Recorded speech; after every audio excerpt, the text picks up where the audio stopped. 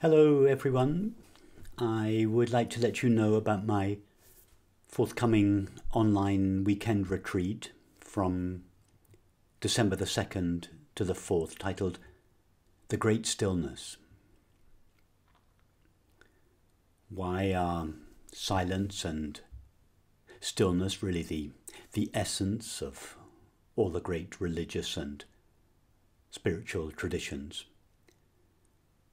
Because the activity of our minds, that is, thinking and perceiving, refract the one infinite and indivisible reality, making it appear as a multiplicity and diversity of people, places, and things.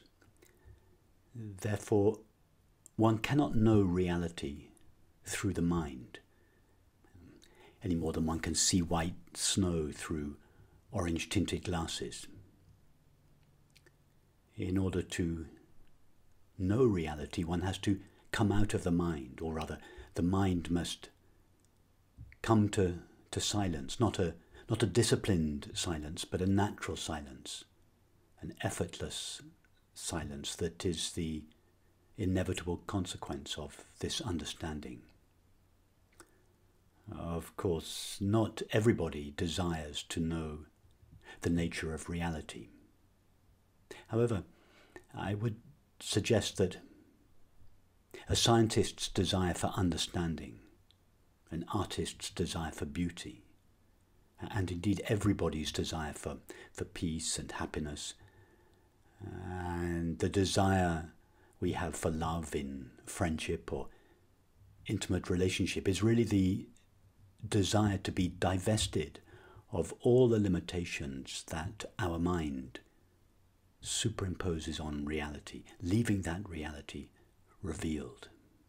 In other words, the experiences of understanding, beauty, peace, joy, and love are really interventions of reality into our normal, limited view of it.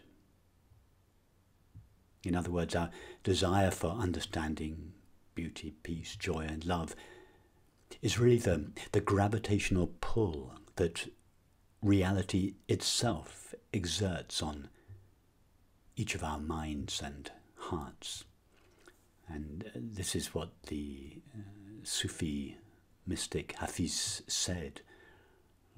It's what he meant when he said, "Ever since happiness heard your name, it has been running through the streets, trying to find you."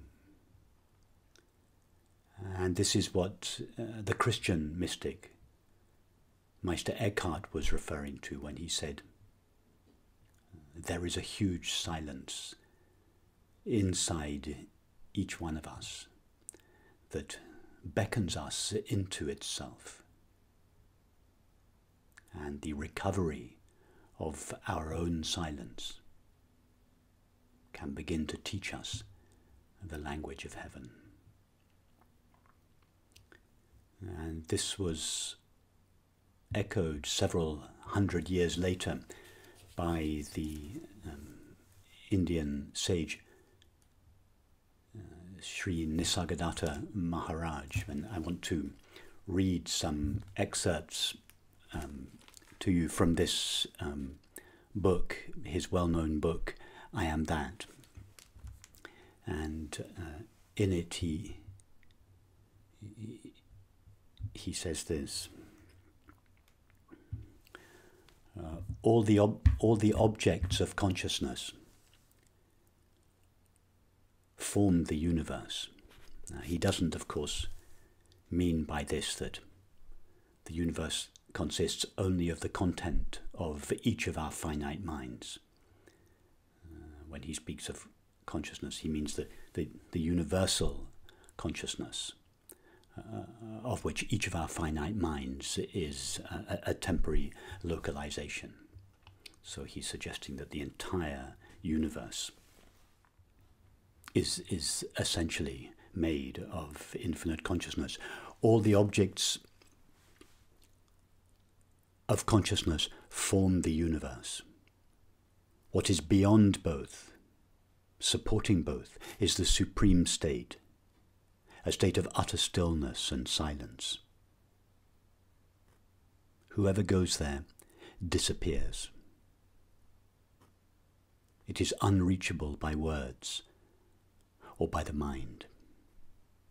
You may call it God, or Parabrahman, or Supreme Reality. But these are names that are given by the mind. It is nameless, contentless, effortless, and spontaneous, beyond existence and non-existence.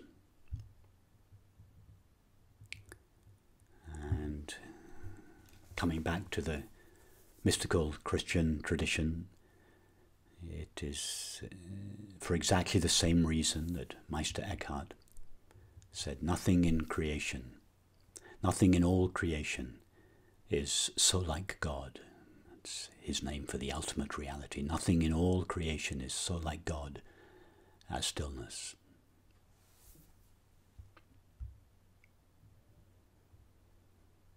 Thinking refracts the one infinite, indivisible reality, God's being, into names, and perceiving divides it into forms. In order to know that one reality, the names and forms must subside. That is, thinking and perceiving must come to an end. And the mind's silence that ensues is its invitation to reality, to reveal itself as it essentially is. And reading again from Nisargadatta, but in reality, only the ultimate is, that is, only God's infinite being ultimately is. The rest is a matter of name and form. As long as you cling to the idea that only what has name and form exists, the Supreme will appear to you non-existing. When you understand that names and forms are hollow shells without any content whatsoever, and that what is real is nameless and formless, you will be at peace, immersed in the deep silence of reality.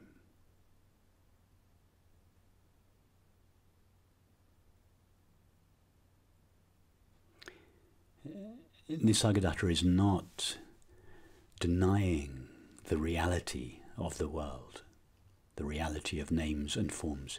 He is upgrading it.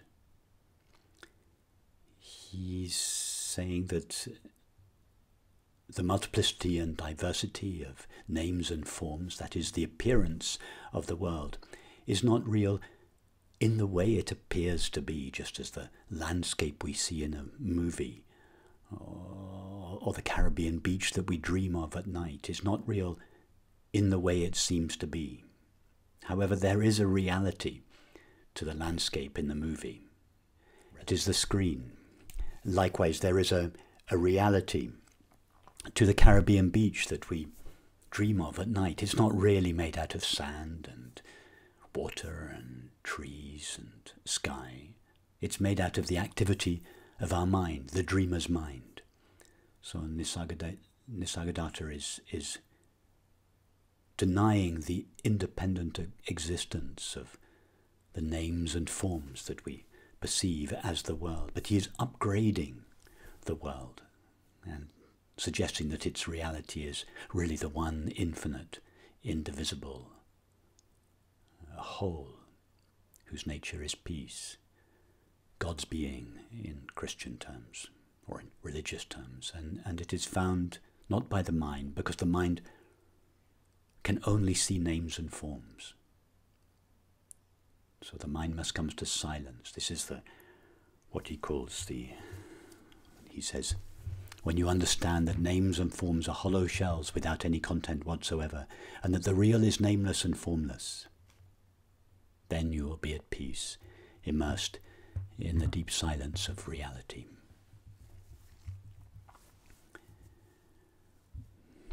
And again, we find exactly the same understanding in the Christian tradition. Meister Eckhart, the great 13th century mystic, says, for whoever would enter God's ground, his innermost part, must first enter his own ground, his own innermost part. For none can know God who does not first know their self. So, like Nisargadatta Meister Eckhart is saying that the mind must come to silence, to stillness, its innermost essence.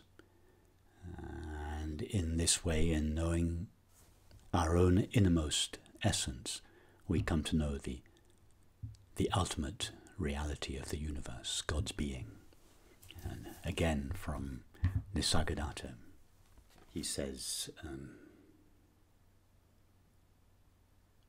the real is not a state of something else. Only in silence and in darkness can it be seen or heard. And then again later, the seed of spiritual life grows in silence and darkness until its appointed hour. The same understanding we find in the Bhagavad Gita. What is known by the mind is unknown by awareness. And what is known by awareness or consciousness, what is known by consciousness is unknown by the mind.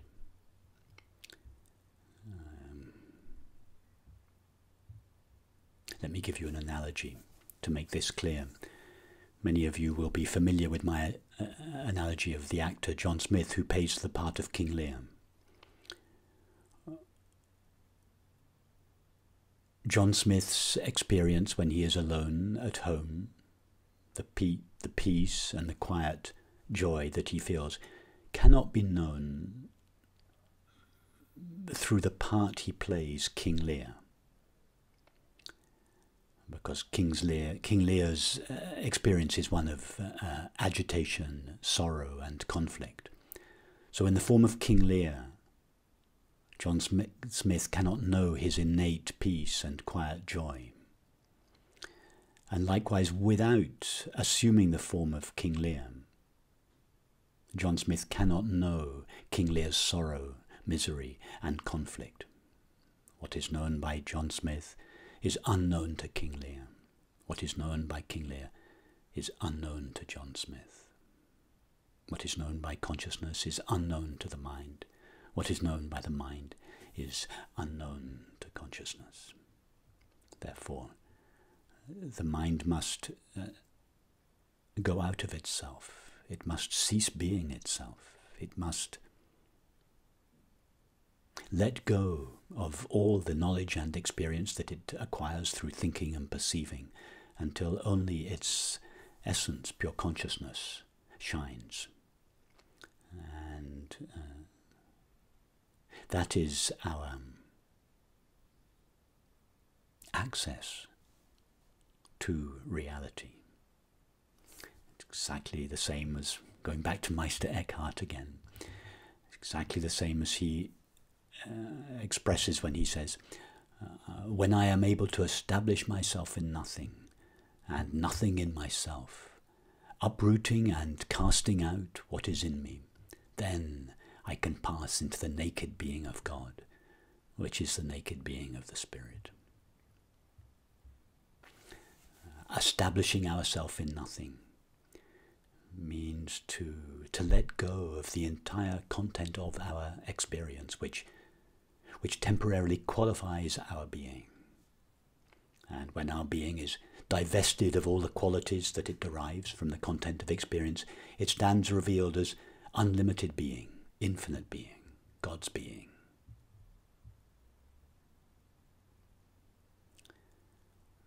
God's being shines in each of us as the experience I am, before the words I am. As such, the experience I am is God's confession in our hearts.